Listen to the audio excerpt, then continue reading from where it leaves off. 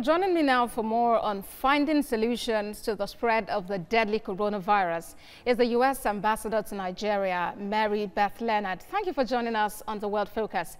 Well, let's begin with your assessment of Nigeria's ongoing fight against the COVID-19 pandemic. Thank you very much for having me. It's a pleasure to be here. I think that every country Nigeria, like everyone else, is working very hard, devoting such attention to dealing with this disease in their own context. And the United States is really pleased to be a partner in those efforts and to see them become richer and deeper and connect with states. I will say I was very pleased to hear you lead off the news with the comments at the press briefing about the importance of adhering to different standards. You know, there's what governments can do, and there's what health interventions we can do, but there's also what we as individuals can do in terms of our own behavior to help make this an easier problem to solve. So I think it's really great for everyone to be sharing messages amongst each others and speaking to your other members of your community, of your family, that we all have an incredible personal power, if you will, to help keep ourselves and our communities and our families safe. So I think that's a really wonderful message, and thank you for highlighting it. All right, and everyone is involved in this matter. It's a global issue. Just this month, President Trump called President Buhari. What is your takeaway from that call? Well, first of all, you do know that President Buhari was the first African president that President Trump met at the early part of his administration. So I think it was great that they got to renew that contact in this call. And they spoke together as two leaders who are both facing a difficult health situation. And so it was a little bit of a check-in on how that's going and looking to see what assistance the United States could provide. And I know that my colleagues in Washington are working on the provision of what has been talked about already a lot in the media of some ventilators. I don't yet have the arrival date or the number on that, but we hope to hear something in the coming weeks. All right, since the outbreak of COVID-19, how exactly is the U.S. assisting Nigerian health authorities? So what's really special about the U.S. assistance to Nigeria is the fact that it builds on, some 20 years of U.S. interventions in the health sector. Over the last 2 decades, we've given Nigeria something like a little over $8 billion in assistance. Over $5 billion of that has been in health.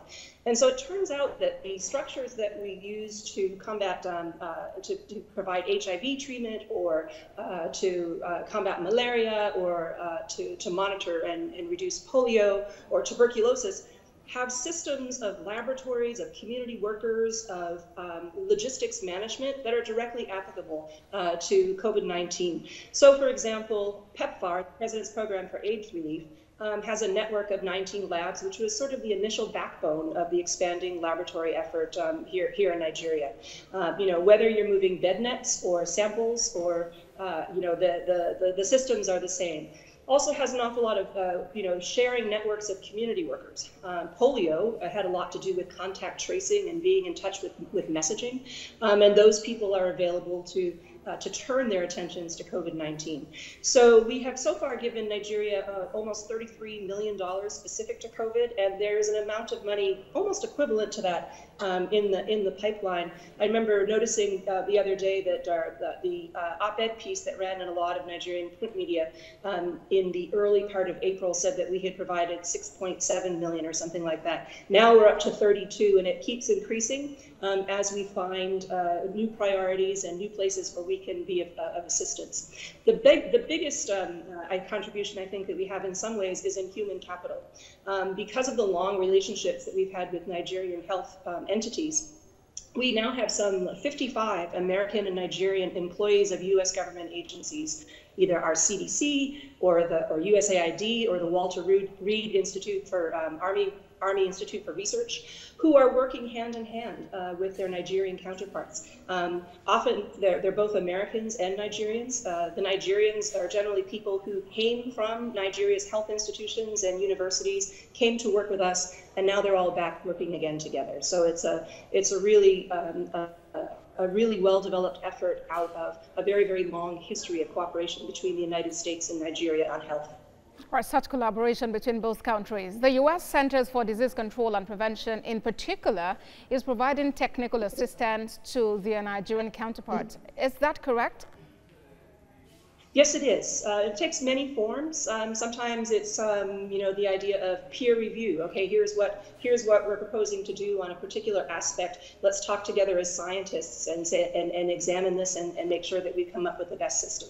There are people participating in, as I mentioned, the development of the lab network or in a research capacity, and so they're in a variety of roles. All right, and how much exactly has the U.S. government committed to supporting Nigeria's fight against the disease?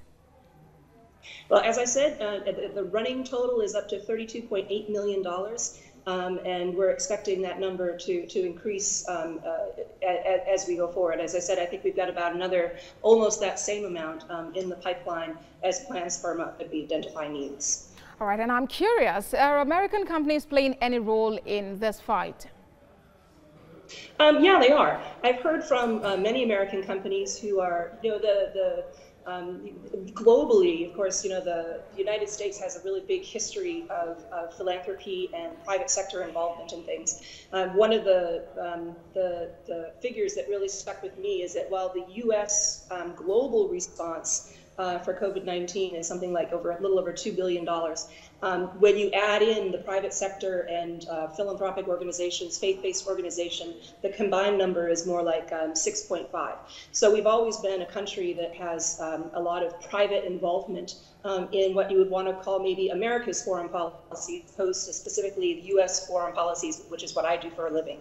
But I've heard from several American businesses who have made donations to move testing kits or mobile labs. Of course, some of the major sources of test kits are American companies. I've heard of another who's working on a private lab initiative to process tests here. So they're involved in very many diverse ways, including in just financial support to some of the ongoing activities. All right, and at this critical time, what message do you have for the Nigerian people?